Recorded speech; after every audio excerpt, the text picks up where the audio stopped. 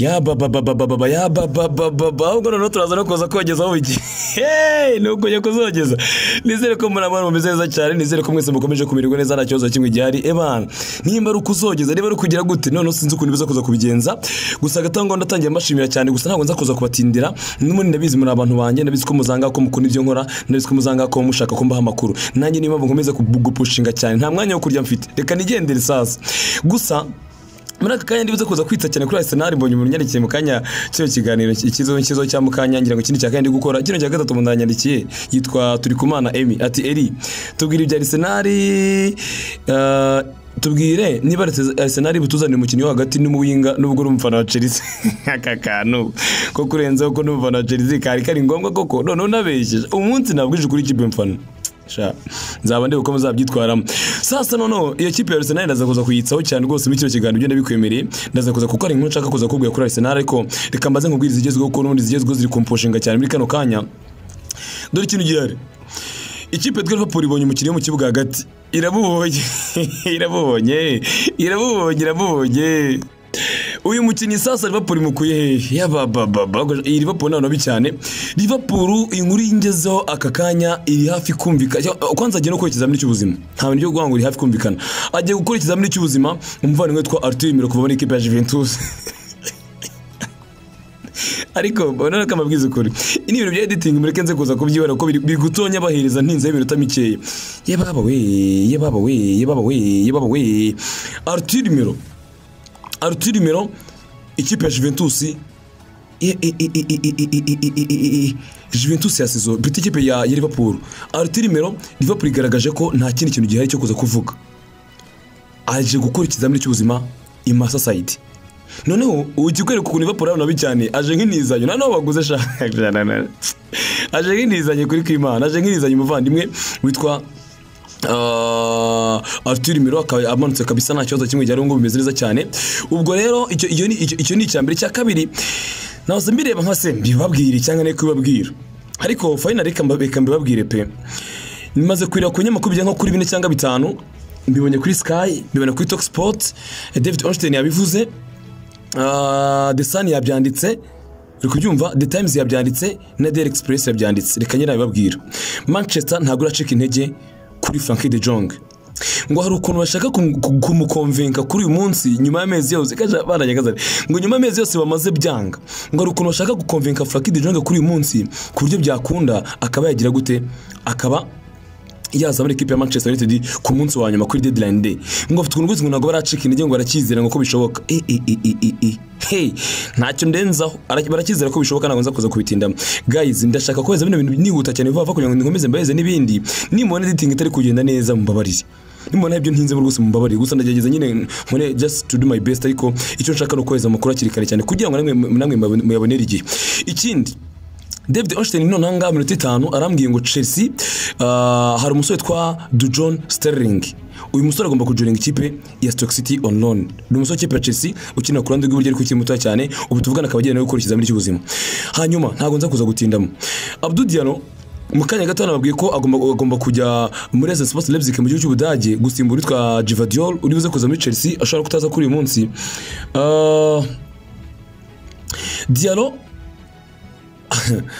ari buze kuza gukora ikizamini cy'ubuzima ndetse yamaze no kujya mu gihugu cy'Ubudage agiye kugikora umujama agiye guhita atizwa hariya umwaka umwe azagorwe umwaka utaha niko gahunda zihagaze kwa Diallo siko bimeze kugira kano kanya okay twikomereze Sevilla imaze gusinyisha Kasper Dolberg kuva muri equipe ya Nice mu gihugu cy'Ufaransa aje nk'inizanyo ariko harimo n'akantu kapsiyo dasha imaze no kumwerekana ikipe ya Sevilla nta mwanya gutinda uhari Monero Kanji yamaze gutsinda ikizamini cy'ubuzima muri equipe ya Man City uyu munsi yagitsinze ndetse n'uyu munsi yatagiye yinuka baraza kuza kumwerekana ako kantu mukamenye baraza kuza kumwerekana witwa nde Manuel Kanji muri equipe ya Man City kuko yagikoze urumva ku mugora akoze part 1 uyu munsi akora part 2 sibyo ntago nza kuza kubitinamo twikomерeza ubwo ngubwo ni mu editing itari kugenda neza cyane mumbabare basi mwumva amajwi na mafuto maze kuzamo muzaza kuza kuyamureba kuko uyu munsi ni ukurasaguza twihuta namwanya gutakaza wari ikipe ya Chelsea Arsenal Liverpool, Atletico de Madrid zose zirashaka Douglas Luiz w'ikipe ya Aston Villa. Uyu musore ukiri mu kibuga gato usigaje umwaka umwe bari kutubwira ngo ikipe imwe iribuze kuza kumutwara niza kuza gutanga miliyoni 20 z'amapaundi muri ekipe ya Aston Villa. Ariko iyi nkuru nyikubwira nanga ko mu gitondo hari amakuru ari munsi tubwira kuko ni kwanza nimugoroba byari bihari n'abakuye Trace Foot twababwiye. Ariko mu gitondo inkuru zitubwira ngo Steven Gerrard ashaka kumukonvinka akaguma hariya ndetse akanongera n'amasezerano. Ariko Sky Sports itubwiye ko yaba Arsenal, yaba Chelsea, yaba Liverpool, yaba Atletico Madrid zose ziri kuri Douglas Luiz. Ariko hejuru yuko Liverpool mubwiye ko igiye Arthur Melo aje gukora ikizamini cy'ubuzima ntago nzakuza gutindamo twikomereze nta mwanya uhari gutakaza. Hari umunyamakuru ni nawe witwa Mike McGrath uyu nguyu yakorera Daily Telegraph aratubwiye ngo Theo Walcott ni umwe mu bakinnyi bari beze kuza gusohoka kuri deadline day uyu munsi ngashaka kuza gusohoka muri Southampton ikipe zimushaka ziri muri ikipe yitwa Cardiff City. Isaza kuza kwerekezayo simbizi ndaza gukomeza gutegeza niba ukuntu biza kuza kugenda akaba ari makuru amwe namwe ari kuvuga kujya kano kanya ntago nasoza amakuru acyahari muhumure aracyahari menshi. Leandro Paredes ku mugoroba yarari Paris plutôt yari iture nko nabibabwiyeho akaba rero yarebye match ya Juventus ku mugoroba. Match ya Juventus ku mugoroba yayicanye na Paul Pogba banahoberanye cyane rwose bahaguka basuza abafana umwana witwa Leandro Paredes yarahari nta kibazo kimwe cyagiye byose byari biri ku murongo. Muri Manchester sasa official and confirmed Manchester Arerekanywe Anthony ku munsi wa nyuma iramwerekanye iravuga iti Manchester United ubungu rwose Anthony complete transfer move from Ajax to United kuri deadline day byarangiye. Anthony ashyize umukoro ku masezerano y'imyaka 5 harimo na option yo kongera undi mwaka umwe muri equipe ya Manchester United. Okay, ubwo nuko bimeze. Anthony rero akaba yongeye kwiyunga cyangwa akaba yongeye gukorana na Erik ten Hag. Reka tureko ibintu bizagenda twese turabizi kezanye macacari ahubwo harakana ndi kubategura ntarabagezaho hari ibintu bidasanzwe mushaka kwa mutazi kuri Anthony just no Anthony mube standby ninza kuza kubona time icemo gatoya bampaye gahenge z'utazi magahenge ndaza kuza kukanyuzamo nkabereke mbasobanurire just Anthony ni Mutugani nyine tumuganiro gatoya kuko harakani nateguye kadasanzwe kuri we kacyari pembeni ku ruhande bize kuza kubirebaho. Ahubwo noneho Anthony araza kuza kwambara nimero zinga muri Manchester United kuko bamwereka nta nimero ihari. Anthony araza kuza kwambara nimero zingahe icyo kibazo tugomba kuza kukibaza twese. Hanyuma kugira ngo iki kiganiro kibashe kukugeraho neza cyane byagizwe mu ruhare na Bismart Rwanda iduka ryiza cyane bari gufitiye imyambaro myiza cyane abashaka imyambaro yo gukora na sport amajezi meza cyane agizwe kabisa y'amakipe akomeye ku mugani burayi yakomeye yose kabisa. Ushaka jezi original apana zazo usanga bapapira n'iki byose za fake zangwa z'amafuti ndakubwiza ukuri jya muri Bismart Rwanda sibyo byo gufite ko n'amakoti ateye ubwoba y'amasirimu meza cyane amakoti ava muri za Turukiya amakoti ava mu Butaliyani yandujyana mu bukwe yandujyana mu nama none amashati agizweho amadebana kwakira kitu mu byukuri ndakubwiza ukuri korana na Bismart Rwanda ubundi bigufashimo gweze byose wakifuza. Ibaza umuntu kugira amakote umuntu gufata akaguhereza jezi wifuza zose kari ku mafaranga make cyane. Mbabwiza ukuri abanyarwanda kazi mu nkuke kano kanya Bismart Rwanda mbahaye rinye y'ahantu wakuri inkweto nziza zigizwe zo kwambara ku makoti amashati y'amusirimu n'ukuri kw'Imana umenye ko nicyo gisubizo cyonyo gihari cyatuma umuntu abasha kwambara akaberwa yaba jezi nziza yaba n'amakoti yo gukodesha yo kugura byose muri Bismart Rwanda. Bakora hehe?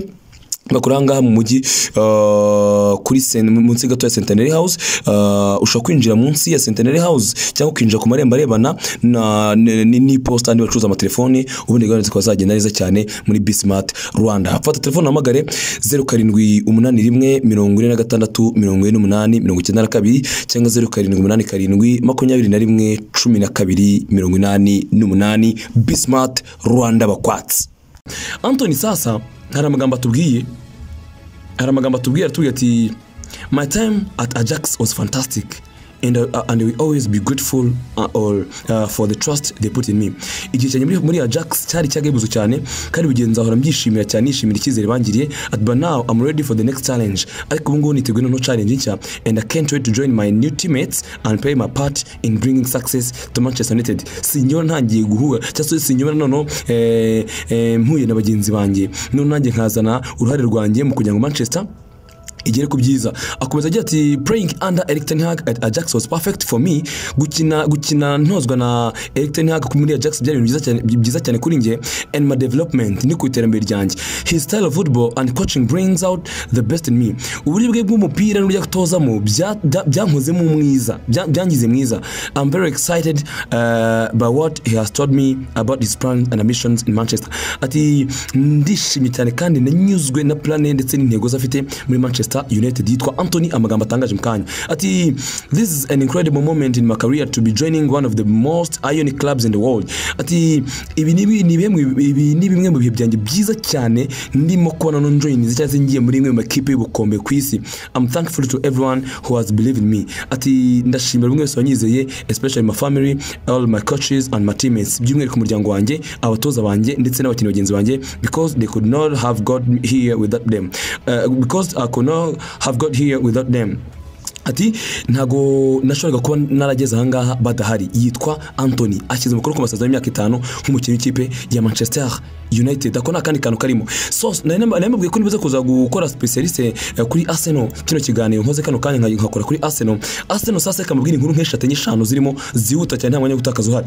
Icyambere, ikinyamakuru Daily Express kikutubwira ngo Leicester City umusore witwa Yuri Tielemans aracyari target Arsenal ntago barakuraho, baracyamutekereza cyane kuryo hari offer iribuze kuva muri Arsenal ikaza kwerekezayo kuri munsi mu masaha ya kare kugira ngo reko barangiza diri yakiri kare. Iyo ni inkuru ya mbere. Ya kabiri iri kuri The Sun kutubwira ngo Arsenal na Chelsea zose zitegereje umuwinga witwa Douglas Luiz. Nene kubwiye ko niko nakubwiye na equipe ariko ko ngangiye gufocusinga kuri Arsenal akantu kose kari related kuri Arsenal ndakakubwira. So ngo Luiz Douglas Arsenal na Chelsea zose ngo zitegereje ko hari ikintu kibuze kuza kubaho bakagira ikize cyuko bamubona, ariko ngo baramubona nibigenda biti, baramubona ikipe ya Aston Villa nibigenda mu gaceya mu kuba bari buze kuza kumuhameza amasezerano mashya. The Sun kutubwira ko bishoboka ko baza kuza kumuha amasezerano mashya ariko Arsenal iryamiye amajanja hamwe na Chelsea. So Daily Mail bakatubwira iki? Arsenal hari umusore ukina mu kibuga hagati y'ikipe ya Palmeiras witwa Danilo. Uyu musore ngo Arsenal ngo by'umwihariko Mikel Arteta aramushaka cyane ngo aze mu kibuga hagati kubera imvune za Thomas Partey ndetse na Mohamed Elneny. Arteta wanjye shaka Arteta anga abakoze akantu kari perfect. Abakoze akantu keza ngo aba yararebye akavuga ngo mfite plan B na plan C na plan D. Plan A ni Thomas Partey, plan B ni Mohamed Elneny, biranze mfite plan C iri muri Palmeiras mu gihugu cya Brazil. Daily Mail kutubwira ko aramukeneye kandi abayiseriye cyane kuri umusore twa Danilo ukina mu kibuga hagati muri equipe ya Palmeiras mu gihugu cya Brazil aze kuza i Londres ariko ukuntu yafatanya na bagenzi be equipe ya Arsenal. Twikomereze. Southampton ngo barize ko aribuze kuza kubasha gusinyisha transfers zijya kuri enye zose uyu munsi. Muri zenye harimo umusore twa Ainsley Maitland-Niles kuva muri equipe ya Arsenal kuko ikinyamakuru Daily Telegraph kiri kwitubwira kugera aka kanya. So iyi ni nkuru kuri Arsenal. Sasa Arsenal babonye interest kuva muri equipe ya AC Milan ishaka umva witwa Gabriel Martinelli. Ari kubyumva kuko ngo nibarimo kabagurishije Rafael Leao ku muri equipe ya Chelsea ngo barita baza gutera Arsenal kuri umva witwa Gabriel Martinelli nkuko ikinyamakuru The Sun kiri kwitubwira kugera aka kanya. Sintinda ntabwo nza kuza kubitindamo cyane. Arthur Mirodore ina video se ntibanyica we. Ina video ni nyibahereza banza YouTube iza kuza kunkata ariko na reka nze mfata agafoto kabiri ko nza kuza kwereka. Arthur Miro ageze UK right now.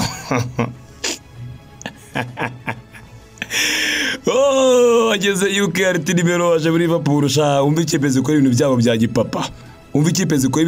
gipapa. Ageze UK right now. Baba ni hatari.